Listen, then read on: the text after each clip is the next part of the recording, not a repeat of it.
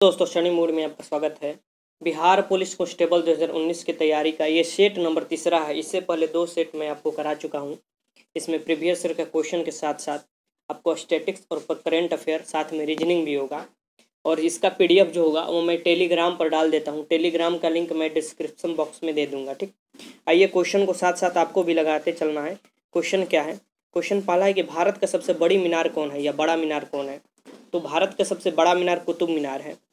कुतुब मीनार है भारत का सबसे बड़ा मीनार। इसकी जो बनवाने की शुरुआत किया गया था यह कुतुबुद्दीन ऐबक द्वारा किया गया था। कुतुबुद्दीन ऐबक कौन था? तो वो गुलाम वंश या ममलूक वंश का संस्थापक था। और इसको पूर्णतः बनवाया किसके गया? तो 1210 में कुतुबुद्दीन ऐबक की मौत हो गई थी। उसके बाद उसका इल्तुतमिश जो दामाद था वो राज सिंहासन पर बैठा था।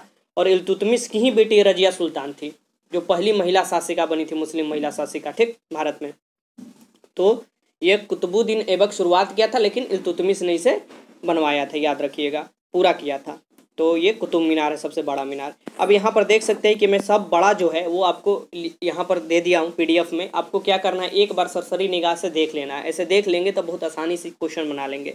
देखिए, जैसे सर्वोच्च नागरिक सम्मान जो है भारत रत्न है। जैसे अभी फिलहाल 3 लोगों को मिला गया, जिसमें प्रणब मुखर्जी जो हमारे राष्ट्रपति थे उनको भी दिया गया, नाना देशमुख को दिया गया, तो 3 लोगों को दिया गया।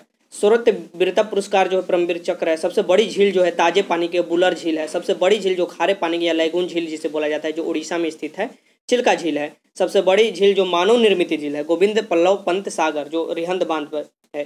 ठीक, ऐसे कर कर आप बड़ी मस्जिद, जामा मस्जिद जो दिल्ली में स्थित है, ये सारा का सारा इसमें क्वेश्चन है, आप इसमें से लगा लीजिएगा। ठीक, दूसरा क्वेश्चन भी वहीं आता है, विविध से क्वेश्चन आते हैं सब। भारत का सबसे बड़ा नहर कौन है? भारत का सबसे जो बड़ी नहर है या बड़ा नहर है ये कौन है? तो ये इंदिरा गांधी नहर है। इंदिरा गांधी नहर क्या है? भारत का सबसे बड़ा नहर है। इसका भी यहाँ पर दिया होगा, यहाँ पर देख लीजिएगा। यहाँ पर आप ऊपर आइएगा तो मैं आपको दिखाता हूँ, यहाँ से आप पढ़िएगा। नीचे चलिए, यहाँ पर देखिए, ये जरूर याद रखिएगा कि भारत का सबसे बड़ा डेल्टा कौन है? तो सुंदरबन डेल्टा, ये जरूर याद रखिएगा। और भारत का सबसे जनसंख्या की दृष्टि से उत्तर प्रदेश सबसे ज़्यादा जनसंख्या वाला राज्य है, ये भी याद रखिएगा। और क्षेत्रफल की दृष्टि से राजस्थान है। ठीक, और जनसंख्या की दृष्टि से बिहार का जो स्थान आता है वो तीसरा आता है। कैसे? तो वो आपको यूपी और महाराष्ट्र और उसके बाद आता है बिहार। लेकिन अगर जनसंख्या घनत्व की दृष्टि से बोले तो वो पहला आता है, बिहार। यहाँ पर आप देख सकते हैं कि सबसे लंबी नहर कौन है? इंदिरा गांधी या राजस्थान नहर, जो कि राजस्थान और भी क्षेत्र को सिंचित करती है। सबसे लंबा विकेट या विस्तार जो वाला पुल है वो हावड़ा पुल है। यहाँ पर हावड़ा ब्रिज आप देख सकते हैं। सबसे लंबी जो नदी है गंगा नदी है। सबसे लंबी जो सहायक नदी है, जो कि गंगा का ही सहायक नदी है, यमुना नदी है। ये भी याद रखिएगा। सबसे लंबी नदी जो डेल्टा नहीं बनाती है, तो ऐसे डेल्टा नहीं बनाने वाली भी नदी है जो कि अरब सागर में जाकर भी गिरती है, जैसे कि नर्मदा हुआ, ताप्ती हुआ। तो सबसे बड़ी है जो डेल्टा नहीं बनाती है। ऐसे कर कर आप देख सकते हैं। ये पूरा पढ़ लीजिएगा, मैं कराने चलूँ तो काफ़ी समय लग जाएगा। क्वेश्चन नंबर तीसरा है कि नवजात शिशु के शरीर में कितने हड्डी होते हैं? जो नवजात शिशु होते हैं जन्मते हुए, उनके शरीर में कितने हड्डी होते हैं? तो नवजात शिशु के शरीर में कितने हड्डी होते हैं? तो 300 हड्डी होते हैं। और जैसे जैसे वो बड़े होते जाते हैं एक दूसरे में हड्डी जुड़ती जाती है और ये 206 हो जाती है वयस्क मनुष्य के शरीर में। यहाँ पर आप देख सकते हैं कि दरअसल हड्डियाँ कम नहीं तो होती, बस आपस में जुड़ जाती है। क्या होती है? आपस में जुड़ जाती है। इसलिए आपस में जुड़ी हुई हड्डी देखने में एक लगती है। मानव कंकाल में गर्भधान के 13 से 16 सप्ताह बाद विकसित होना शुरू होता है। जन्म के समय एक मानव में लगभग 300 हड्डियाँ, लगभग कम कुछ बेसी हड्डियाँ होती है और उपस्थित तत्व होते हैं। जैसे जैसे उम्र बढ़ती है तो ये उपस्थित और हड्डियाँ भी आपस में फ्यूज या मिसकी जुड़ने लगते हैं और ये 206 हो जाते हैं, याद रखिएगा। मानव शरीर की सबसे बड़ी हड्डी कहाँ पर होती है? जो मानव शरीर की सबसे बड़ी और सबसे छोटी हड्डी जरूर याद रखिएगा। जो मानव शरीर की सबसे बड़ी हड्डी होती है वो आपको जांग में हड्डी होती है, फीमर की हड्डी होती है जांग में। और टिबिया नाम की जो हड्डी होती है वो टांग में होती है। लंबी टिबिया नाम की हड्डी होती है वो टांग में होती है। जो फीमर क्या होता है? जांग के सबसे लंबी, जो हमारे शरीर की सबसे लंबी हड्डी है वो फीमर है, जो कि जांग में स्थित है, याद रखिएगा। यहाँ पर आप देख सकते हैं कि सबसे छोटी हड्डी भी देख सकते हैं। सबसे छोटी हड्डी देख लीजिए। मानव शरीर की सबसे छोटी हड्डी मध्य कान में पाया जाता है। यह हड्डी सबसे छोटी होने के साथ साथ वजन में हल्की भी होता है। इसकी लंबाई लगभग 11 इंच या 28 सेंटीमीटर होती है।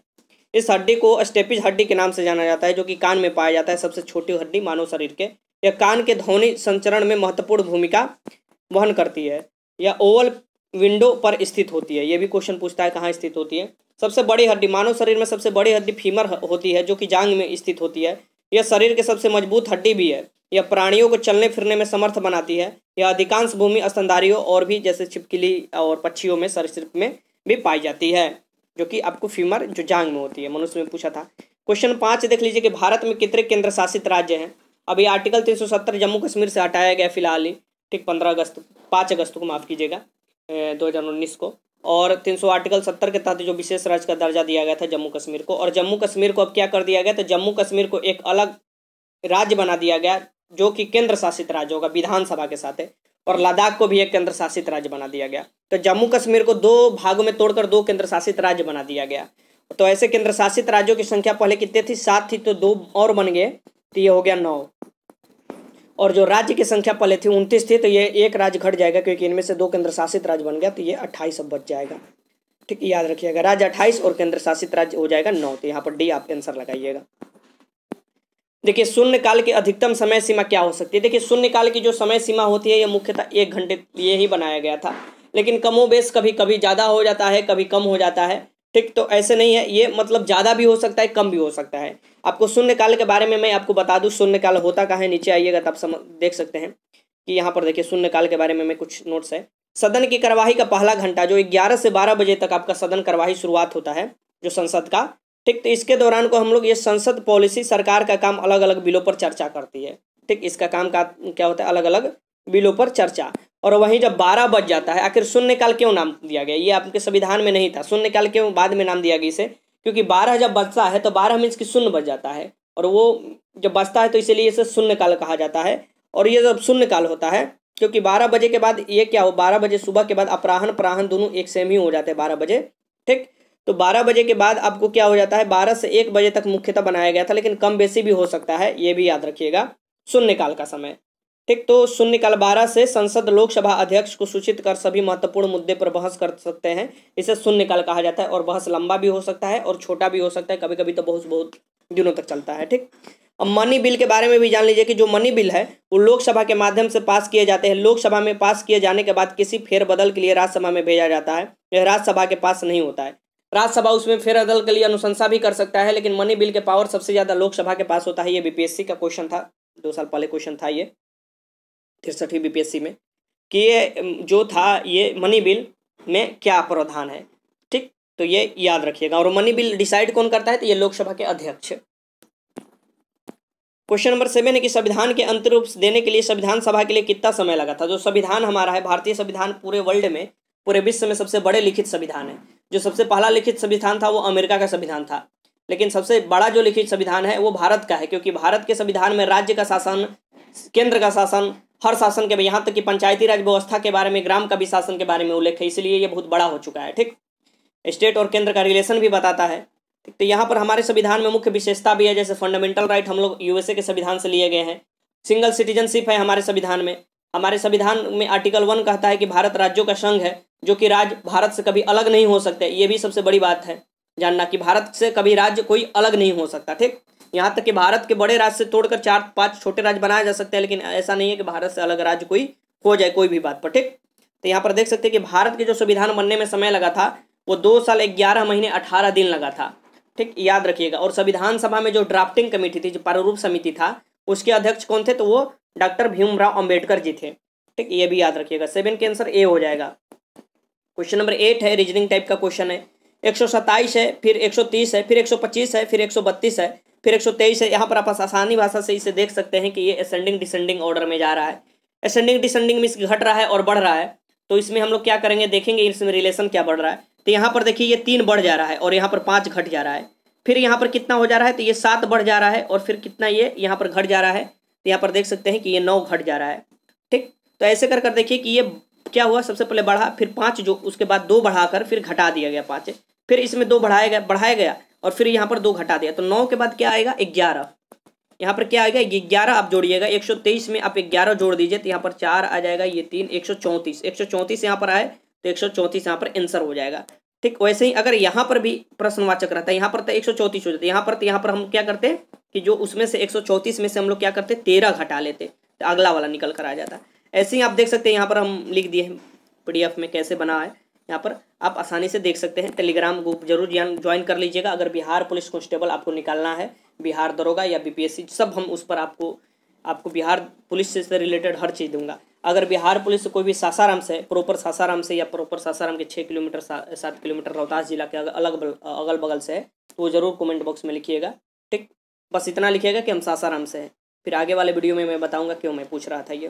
क्वेश्चन नंबर 9 देखिए। क्वेश्चन नंबर 9 क्या है कि एक्स रेशियो वाई आपको दिया हुआ है, ये 2:3 दिया हुआ है, वाई रेशियो जेड दिया है इतना, और यहाँ पर पूछ रहा है कि ये आपको निकालना है, ये कैसे निकलेगा। ठीक, तो ये कैसे निकलेगा ये आपको बताना है। तो यहाँ पर आप देख सकते हैं कि एक्स और वाई यहाँ पर क्या कर रहा है, ratio Y plus Z, ratio Z plus x, ये आपको निकालना है। मैं यहाँ पर नीचे बनाया हूँ, यहाँ पर देख सकते हैं कि पहले आप क्या कर लीजिए कि मान लीजिए कि एक्स और वाई और जेड का रेशियो निकालिए। ये कैसे निकलता है तो आप यहाँ पर देख सकते हैं ये कैसे निकलेगा। तो एक्स वाई का दिया हुआ है कितना, 2:3 दिया है। ठीक, वाई जेड का क्या दिया है तो यहाँ पर देखिए 3 और 7 लिख लीजिए। ठीक, तो यहाँ पर इससे गुणा कीजिए, इससे गुणा कीजिए तो क्या हो जाएगा, ये हो जाएगा 6 और ये होगा 9 और ये हो जाएगा 17 के 21, 6 9 21, 6 रेशियो 9 रेशियो 21। इसे हम लोग 3 से करते हैं तो 2 हो जाएगा, ये 3 हो जाएगा और रेशियो 7, तो 3 2 3 7 के रेशियो में ये निकल कर आ जाएगा क्या, एक्स वाई जेड का। अब हम लोग एक्स के जगह पर क्या रखेंगे, 2 रख देंगे, वाई की जगह पर 3 रख देंगे और जेड के जगह पर 7 रख देंगे, तो वैल्यू निकल कर आ जाएगा। यहाँ पर आप देख सकते हैं कि 2 3 7 आया है निकल कर। ठीक, तो यहाँ पर देखिए एक्स की जगह पर 2 रख दीजिए, वाई की जगह पर 3 रख दीजिए, फिर रेशियो कर दीजिए 3। यहाँ पर देख सकते हैं कि ये जो है क्या है, रेशियो कर यहाँ पर वाई के दिया है वैल्यू, फिर वाई का आप वैल्यू रख सकते हैं। ऐसे कर आप निकालिएगा तो ऐसे निकल कर यहाँ पर आंसर आ जाएगा। ठीक, ये निकल कर आंसर आ जाएगा, निकालिएगा जरूर। फिर से मैं इसे बता देता हूँ कि यहाँ पर क्या दिया हुआ है आपको, ऊपर क्वेश्चन क्या दिया हुआ है कि एक्स रेशियो देखिए, एक्स रेशियो वाई और वाई रेशियो अगर जेड दिया हुआ है तो ऐसे क्वेश्चन को निकालने के लिए ये कीजिए कि ये वाला जो है ना, सबसे पहले इसको पकड़िए, इससे गुणा कीजिए, इससे गुणा कीजिए। ठीक, दोनों से गुणा कीजिए और फिर इसको जो है ये लास्ट वाला से गुणा कर और फिर इसी को बराबर कर दीजिए। तो फिर से देखिए, इसको देखिए 2:3 दिया है और यहाँ पर 3:7 दिया है, तो इसको ऐसे गुणा कीजिए, ऐसे गुणा कीजिए और फिर इसको ऐसे गुणा कर निकाल लीजिएगा, तो आप आसानी से निकाल सकते हैं। इस क्वेश्चन का आंसर भी आप लगा लीजिएगा। ठीक, ऐसे क्वेश्चन को पहले रोक लिया जाता है और फिर बनाया जाता है, ऐसे क्वेश्चन आते हैं। क्वेश्चन नंबर 10 है कि भारत का राष्ट्रीय पंचांग कब स्वीकृत किया गया, ये क्वेश्चन पूछा हुआ क्वेश्चन है सीजीएल में। ठीक, इस बार के राष्ट्रीय पंचांग कब स्वीकृत किया गया है ये दिया है। तो भारत का जो राष्ट्रीय पंचांग है वो 1957 में स्वीकृत किया गया है। हम लोग ग्रेगोरियन कैलेंडर जो है वो अंग्रेजी कैलेंडर है, उस पर हम लोग नहीं फॉलो करते हैं। ठीक, हम लोग का अपना एक राष्ट्रीय पंचांग भी है जिसका क्या नाम है, तो ये शक संवत पर आधारित होता है। किस संवत पर आधारित होता है, तो शक संवत पर आधारित है और भारत का राष्ट्रीय कैलेंडर है। ठीक, और सरकारी सिविल कैलेंडर है।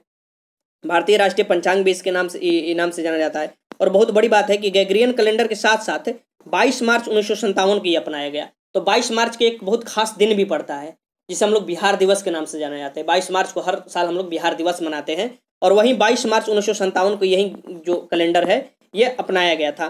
ठीक, इस बात को भी ध्यान में रखिएगा।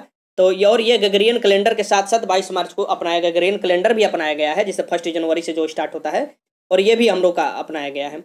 इसमें क्या होता है, तो यहाँ पर देखिए ये भारत सरकार के द्वारा जारी संचार जो विज्ञापन है, ग्रेगोरियन कैलेंडर के प्रयोग किया जाता है। जो विज्ञापन जारी किया जाता है उसमें ज़्यादातर ग्रेगोरियन कैलेंडर का ही उपयोग होता है। देखिए, भारतीय पंचांग का जो सबसे पहला महीना होता है वो चैत्र होता है। भारतीय पंचांग का सबसे प्रथम माह चैत्र होता है। राष्ट्रीय कैलेंडर की तिथि ग्रेगोरियन कैलेंडर की तिथि से अस्थायी रूप से मिलती जुलती है। चंद्रमा की कला घटने और बढ़ने के अनुसार माह में दिनों की संख्या निर्धारित होती है। यही है, ये ऐसे क्वेश्चन यहाँ से फैक्चुअल पूछ देते हैं। ठीक, यहाँ पर देखिए क्वेश्चन नंबर 11 देखिए कि नाटो का मुख्यालय कहाँ स्थित है। नाटो बहुत से देशों का संगठन है। इसमें ऐसा होता है कि अगर नाटो के एक कंट्री पर आप आक्रमण करते हैं तो सारे कंट्री मिलकर आप पर आक्रमण करेंगे। ठीक, तो ये नाटो रसिया से मतलब कि खौफ के चलते बनाया गया था उस समय। तो नाटो का जो मुख्यालय है ये कहाँ पर है, ये है ब्रिसल्स में। ये कहाँ पर है, ब्रिसल्स में। यहाँ पर देख सकते हैं कि नॉर्थ अटलांटिक ट्रीटी ऑर्गेनाइजेशन, ठीक, इसका नाम है। और नॉर्थ अटलांटिक अलायंस भी कहते हैं, अटलांटिक अलायंस भी कहते हैं और वेस्टर्न अलायंस भी कहा जाता है, क्योंकि यूरोपीय देश इसमें बहुत ज़्यादा है, कनाडा है, यूएसए है। ठीक, और ये मिलिट्री अलायंस है, ये भी याद रखिएगा। इसका एस्टेब्लिशमेंट कब किया गया था, तो ये 1949 में। यहाँ पर देख सकते हैं ट्रीटी जो साइन किया गया था 1949 में।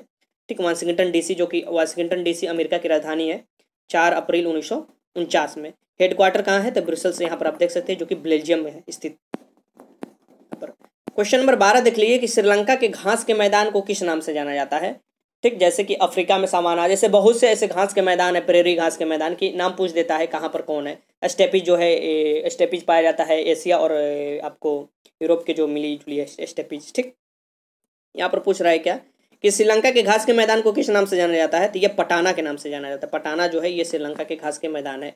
श्रीलंका और इंडिया को जो अलग करता है वो जलडमरूमक पाक जलडमरूमक कहलाता है, ठीक, याद रखिएगा। क्वेश्चन नंबर 13 है कि फैराडे किस देश के निवासी थे, बहुत बड़े फिजिक्स के वैज्ञानिक थे फैराडे, और ये कहाँ के निवासी थे, तो ये इंग्लैंड के निवासी थे, याद रखिएगा, क्वेश्चन आया था ये। क्वेश्चन नंबर 14 है कि समुद्री जलयान की चाल की मापन किस इकाई में की जाती है। जो समुद्री जलयान है, जैसे कि हम लोग अपने बस या ट्रक या मोटरसाइकिल के किलोमीटर प्रति घंटा या मीटर प्रति सेकंड के नापते हैं, वैसे ही जो जलयान है या समुद्री जलयान है उसका चाल जो है नॉटिकल मील प्रति घंटा के नाम से मतलब ये मापा जाता है, ठीक। और एक नॉटिकल मील जो होता है वो लगभग हो जाता है 1.8 किलोमीटर, याद रखिएगा। और ऐसे जो मील होता है, हम लोग का मील जो होता है ये 1.6 किलोमीटर हो जाता है, और नॉटिकल मील क्या होता है 1.8 किलोमीटर के करीब हो जाता है। क्वेश्चन नंबर 15 है कि नोबेल पुरस्कार कितने क्षेत्रों में दिया जाता है। जो नोबेल पुरस्कार है, अल्फ्रेड नोबेल के पुण्यतिथि में ये दिया जाता है। उनके ही कार्य के जो कि डायनामाइट आविष्कार किए थे, और उनके ही पैसा से जो वहाँ पर निकलता है, आय निकलता है, उसी को दिया जाता है पैसे से। तो ये नोबेल पुरस्कार जो है, जो भारत में सबसे प्रथम 1913 में रविन्द्रनाथ टैगोर को दिया गया था उनके पुस्तक गीतांजलि के लिए। टिप्सी रमन को भी दिया गया था 1930 में, जो कि 28 फरवरी को, इसलिए विज्ञान दिवस मनाया जाता है फिजिक्स के क्षेत्र में। तो नोबेल पुरस्कार कितने क्षेत्रों में दिया जाता है, तो ये 6 क्षेत्रों में दिया जाता है, याद रखिएगा, ये 6 क्षेत्रों में दिया जाता है नोबेल पुरस्कार। कौन कौन, तो यहाँ पर देखिए, नोबेल फाउंडेशन द्वारा दिया जाता है, और ये स्वीडिश वैज्ञानिक अल्फ्रेड नोबेल की याद में दिया जाता है। ये 1901 से ही शुरू किया गया है। और यहाँ पर देखिए, शांति, साहित्य, भौतिकी, रसायन, चिकित्सा विज्ञान के क्षेत्र में पहले दिया जाता था, लेकिन एक नया क्षेत्र अर्थशास्त्र जो जुड़ गया, अब ये 6 क्षेत्र में दिया जाता है, ठीक, याद रखिएगा। यही क्वेश्चन था, बहुत इंपॉर्टेंट क्वेश्चन है। बाकी आप यहाँ पर जो नोट्स है यहाँ पर पढ़ सकते हैं। अब हम आपको प्रीवियस ईयर का क्वेश्चन कराएंगे। मैं बोला था हर जब भी सेट आएगा उसमें 5 से 10 क्वेश्चन मैं प्रीवियस ईयर के कराऊंगा। अभी 5 ही क्वेश्चन करा रहा हूँ, काफ़ी वीडियो लंबा हो जाएगा, ठीक। और सारा प्रीवियस ईयर का क्वेश्चन आप आसानी से कर सकते हैं, ठीक। यहाँ पर देखिए, निम्नलिखित में कौन से गैस सर्वोच्च उष्मांक है, जो कि उष्मा करता है, सर्वोच्च सबसे ज़्यादा उष्मा। तो जैसे कोयले में अगर पूछता है तो वो एंथ्रेसाइट कोयला हो जाता है, सबसे ज़्यादा उष्मा देता है एंथ्रेसाइट। और वैसे इसमें पूछता है तो यहाँ पर ब्यूटेन आंसर हो जाएगा। प्रोपन और ब्यूटेन जो है वो एलपीजी जो सिलेंडर होता है उसमें भरा जाता है, तो ब्यूटेन जो होता है उसमें सर्वोच्च उष्मांक होता है। देखिए यहाँ पर प्रकाश का रंग निश्चित किया जाता है। जो प्रकाश का रंग है वो किससे निश्चित किया जाता है, तो वो तरंगदैर्घ्य से निश्चित किया जाता है। प्रकाश का रंग किससे, तो वेवलेंथ जिसे बोला जाता है, तरंगदैर्घ्य से निश्चित किया जाता है, याद रखिएगा। सूर्य की असीमित जो ऊर्जा है उसका स्रोत क्या है, तो सूर्य का जो असीमित जो ऊर्जा है उसमें सबसे ज़्यादा हाइड्रोजन पाया जाता है। यहाँ तक कि पूरे यूनिवर्स में भी सबसे ज़्यादा हाइड्रोजन पाया जाता है। अगर भारत के वायुमंडल में पूरा बात किया जाए, भारत नहीं मतलब पूरे विश्व का, हम लोग को पृथ्वी के वायुमंडल में सबसे ज़्यादा नाइट्रोजन पाया जाता है, ये याद रखिएगा। सूरज में सबसे ज़्यादा हाइड्रोजन पाया जाता है और हीलियम पाया जाता है, और दोनों मिलकर क्या बनाते हैं, नाभिकीय संलयन बनाते हैं। नाभिकीय संलयन के द्वारा हाइड्रोजन के 4 नाभिक मिलकर हीलियम के 1 नाभिक बनाता है, जिससे क्या होता है कि नाभिकीय संलयन हो जाता है, ऊर्जा मुक्त होता है। यही इसके ऊर्जा का असीमित स्रोत है। जैसे कि अभी हम लोग हाइड्रोजन बम पर काम कर रहा है पूरा विश्व। हाइड्रोजन बम जो है वो नाभिकीय संलयन पर ही आधारित है, और जो परमाणु बम था वो नाभिकीय विखंडन पर आधारित है। जैसे यूरेनियम प्लूटोनियम के बड़े नाभिक को तोड़ा जाता है, ठीक, और उससे ऊर्जा निकलता है, वो नाभिकीय विखंडन हो गया। संलयन मीन्स की नाभिक जुड़ता है, और विखंडन मीन्स की नाभिक को तोड़ा जाता है। क्वेश्चन नंबर अगला देखिए क्वेश्चन कि प्रथम स्वतंत्रता संग्राम के बाद मुगल बादशाह बहादुर शाह जफर को निर्वासित किया गया। ये 2010 में क्वेश्चन जो था वो है पूछा गया है। तो जो बहादुर शाह जफर थे वो मुगल वंश के लास्ट थे, जो मुगल वंश के लास्ट राजा थे। 1857 का जो क्रांति हुआ था मंगल पांडे द्वारा शुरू किया गया था, ठीक। तो ये सबसे लास्ट थे, और इनको निर्वासित कहाँ कर दिया गया था, जेल में भेज दिया गया था, जहाँ उनका मृत्यु हो चुका था वो रंगून, जो कि कहाँ स्थित है, म्यांमार में स्थित है, याद रखिएगा। और जो पहले जो मुगल बादशाह थे जो मुगल वंश स्थापना किए थे वो कौन थे, तो वो बाबर थे। बाबर के बाद हुमायूं, उसके बाद अकबर, और भी आते गए। सबसे लास्ट बहादुर शाह जफर। जफर इसलिए कि वो छुप छुप कर कविता लिखा करते थे, बाकी उनका बहादुर शाह जो द्वितीय नाम से जाने जाते हैं। निम्नलिखित में किसे भूमध्य सागर की कुंजी कहा जाता है। मेडिटेरियन से आप देखते हैं कि वहाँ पर जाने के लिए रास्ता जो है भूमध्य सागर का कुंजी कहा जाता है इसे। ये किसे कहा जाता है, तो ये जिब्राल्टर को कहा जाता है। जिब्राल्टर को क्या कहा जाता है, भूमध्य सागर की कुंजी कहा जाता है। यही क्वेश्चन था आपका, ज़्यादा समय लग जाएगा आगे क्वेश्चन और भी कराने लगे तो, ठीक। ये देखिए, ये जब क्वेश्चन मैं कराऊंगा यहाँ पर डेट दूंगा किस क्वेश्चन कब आया था आपका बिहार प्रीवियस ईयर का। ये प्रीवियस ईयर का क्वेश्चन है। मैं आपसे एक लास्ट क्वेश्चन मैं पूछता हूँ, आपको बताना है, ठीक। ये क्वेश्चन जरूर आपको बताना है कि हमारा जो राज्य के नीति निर्देशक तत्व है DPSP, directive principle of state policy, वो कहाँ से लिया गया है, वो कौन से देश के संविधान से लिया गया है। ये क्वेश्चन पूछा हुआ है कि राज्य के नीति निर्देशक तत्व वो कौन से संविधान से लिया गया है, याद रखिएगा। ये बताना है आपके कमेंट बॉक्स में लिखकर कि यहाँ आयरलैंड से लिया गया, ऑस्ट्रेलिया से लिया गया, USA से लिया गया, कनाडा से लिया गया, आखिर कहाँ से लिया गया, ठीक। और एक बात बताना है, मैं बोला कि जो सासाराम से रिलेटेड है, जो कि सासाराम में आकर तैयारी करना चाहते हैं, सासाराम से तैयारी कर बिहार पुलिस का अच्छा रिजल्ट देना चाहते हैं, वो जरूर हमसे कांटेक्ट कीजिएगा। और अगर सासाराम से आप करते हैं बिलोंग, तो वो जरूर आप सासाराम रोहतास आप जानते होंगे, वहाँ आपको क्या करना है कि यस सर मैं सासाराम से, ये मात्र इतना लिखना है और जो क्वेश्चन पूछा उसका जवाब लिखना है। ठीक, वीडियो अच्छा लगा तो लाइक कीजिए, इसका जो PDF होगा टेलीग्राम में डाल दूंगा, और इससे ज़्यादा से ज़्यादा शेयर कीजिए। वीडियो देखने के आपका बहुत बहुत धन्यवाद।